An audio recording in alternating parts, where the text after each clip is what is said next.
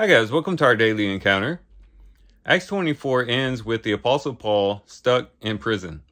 After having a hearing before the governor Felix and some conversations that he has personally with Felix over time, eventually Paul just gets stuck in prison. Felix leaves him there kind of to make to do the Jews a favor, and he's just stuck in limbo. No sentence given, no verdict placed, whether for him or against him. He's just stuck there in prison.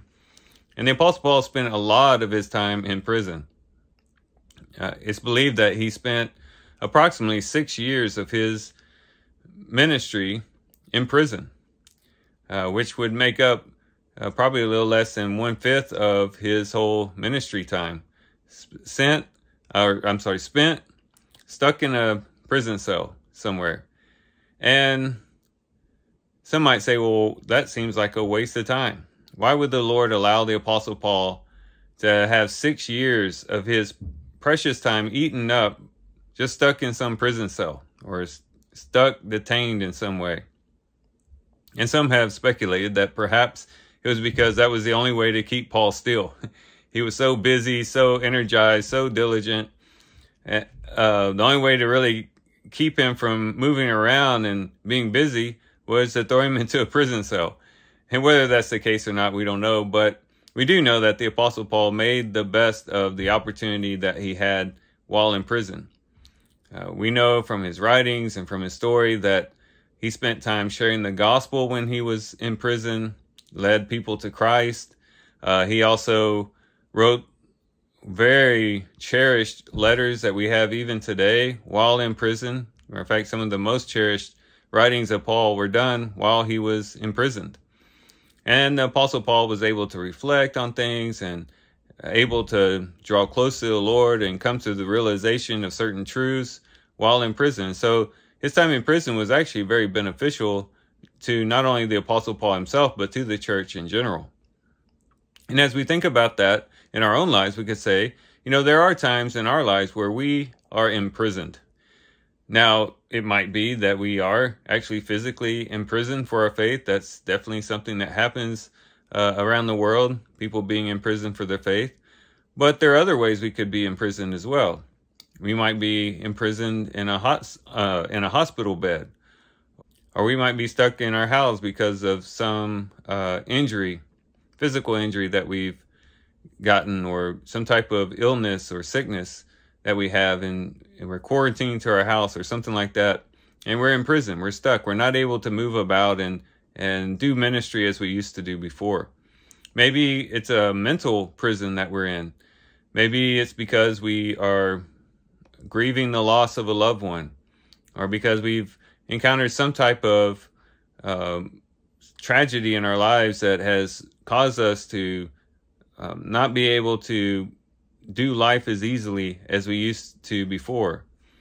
It could be a whole array of different ways in which we are in prison and not able to really minister as we used to. But we find ourselves like that. And perhaps we can relate to the Apostle Paul as we read about him being in prison for 2 years.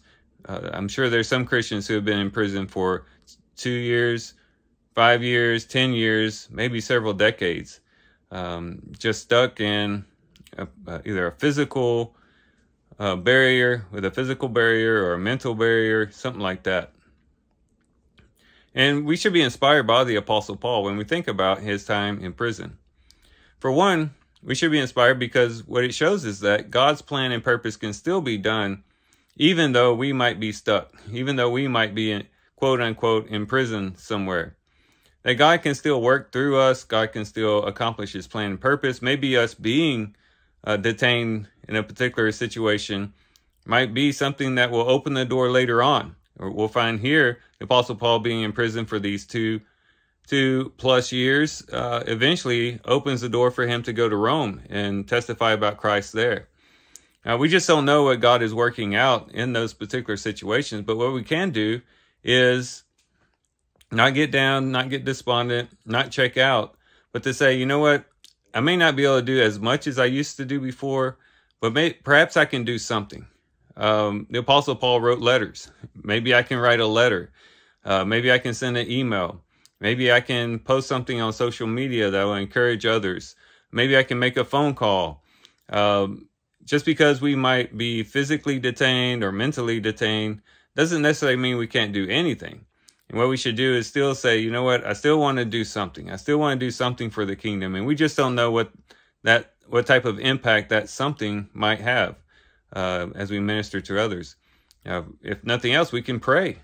We should pray no matter what, but it might be that we might be in stuck in such a state that that's all we can do is pray. And that's definitely a very important thing, to be diligent in prayer, to get on our knees and bow to the Lord and pray to Him and pray for others. Just find something for us to do, something we can do and get engaged in. It might help us to not feel quite so imprisoned, that we actually are able to at least do something and have control at least over some aspect of our lives. And it might even help us emotionally in that way. So if we find ourselves in prison, for whatever reason, for however long, let's be encouraged by the Apostle Paul. Let's see God's plan and purpose in it, but let's also do what we can to still serve in the kingdom if possible, and to try to help in the furtherance of the kingdom of God here on the earth. And so with that, guys, I do thank you for watching the video today. Hope you guys have a great day. Love you guys. God bless.